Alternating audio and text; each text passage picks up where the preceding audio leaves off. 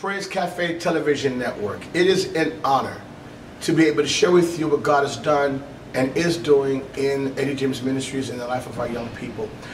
Just to share a little bit of what God has called us to do. Our umbrella is Eddie James Ministries. That's kind of our banner name, and we have a worship team, a kind of a vocal ensemble called Ultimate Call.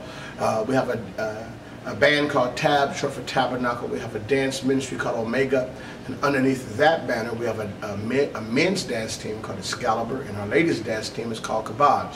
We have a rap and spoken word poetry ministry called Scribe.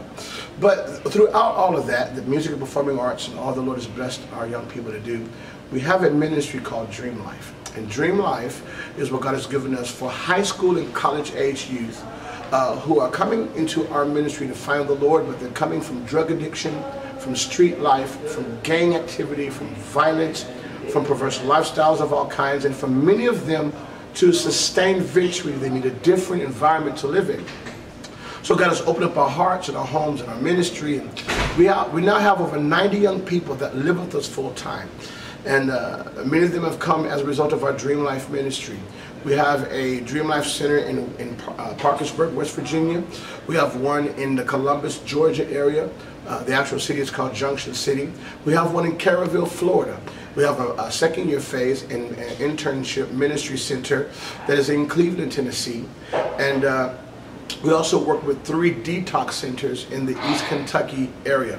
And I have found that after about 13 years now of doing this and taking them right off the streets and right out of addiction and right out of the gang life and bringing them into a place where they can experience God, find God, that Jesus is really what they're longing for.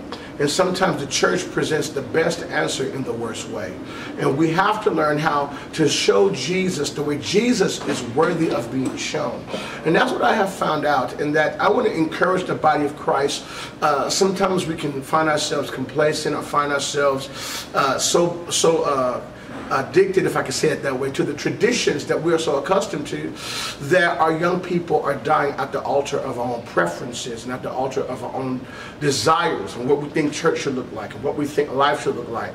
But I have found that there's a generation who don't want to be addicted. They don't want to be in gangs. They don't want to live a life of perversion. They don't want to live that way, but they want to release the God identity that is in them. And I want to encourage you to do that. I am stirred, and this is why I love programs like this one, that is exposing what God is doing in the lives of our young people, helping young people to know that God is good and God loves them and sees them as his own, and wants the God identity that is in them to be released. And so I just want to take a moment to introduce a couple of young people who are in our ministry, who God is really doing a powerful work in their life, who have come into our ministry as a result of coming from drugs in the streets, and now they are not only excited about God and burning for God, but they are releasing their genuine identity in serving Him. And Grant is he's been with me now for about 4 months, and he's come from a place where he was homeless and dealing with drugs, and now God is doing a great work in his life. I just want you to just kind of share a little bit from your heart about what God's done in you, son. Man, so I was born to a single mother. My dad left me at a young age, and anytime I was around him, I was just around violence, around drugs. So I dealt with a lot of resentment, a lot of father issues of him not being there. Luckily, I have an amazing stepdad who's been in my life since I was 4. But you know, growing up, I started smoking weed at 12, start drinking 13, start smoking weed, start selling weed and pills and all that stuff. So by the time I was 17, I was extremely addicted to pills, addicted to heroin at 18. You know, went to rehab, almost died, overdosed, things of that nature. And it's just, I felt like there was no hope. So, you know, I came here and I rededicated my life to God, and ever since then, God has instilled in me hope. He's instilled in me purpose, and right now I'm just obtaining my salvation, and thanks to a father I never had like Eddie James, I don't think I would ever be in this state where I'm at. So I just thank God, and I thank Eddie. God is good. God is good. And so this is the miracles of Jesus. This is what God can do. You're looking at a miracle. So I want to introduce one more young man that God is really moving in his life, and I'm going to let him tell you his story. God's been so good to him, and his name is Blake. Come on, Blake, and just share what God's done for you. Yes, like you said, my name is Blake, and I'm 21. I'm from Dallas, Texas, and